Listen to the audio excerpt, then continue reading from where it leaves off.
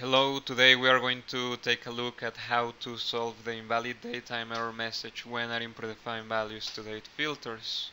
For this one we are going to create a test report and add some random fields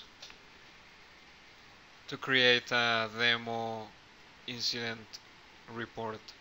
Now that we have some values, we can see that the report is pulling the data normally.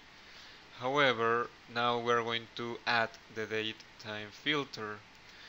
For this DateTime filter, we're going to select the less than or equal to logic with a predefined value of the calendar month start. This for the report to give us results, not including the last month. As we can see, it's giving us an error message telling us that the DateTime format is invalid. So let's review the custom parameters in the data source. For that, let's first save this report.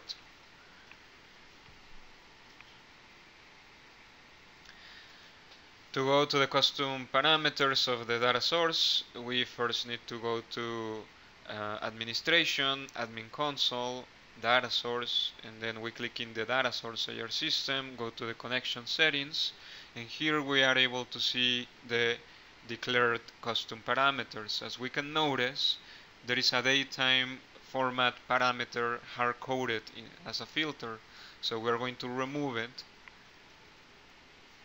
and save the configurations. Now let's go back to our save report that we created earlier, and let's see how it's behaving now that it doesn't have the hard-coded filter. So we'll refresh the report, and as you see, the error message is not longer there. Now we are able to run DateTime filters with different date formats.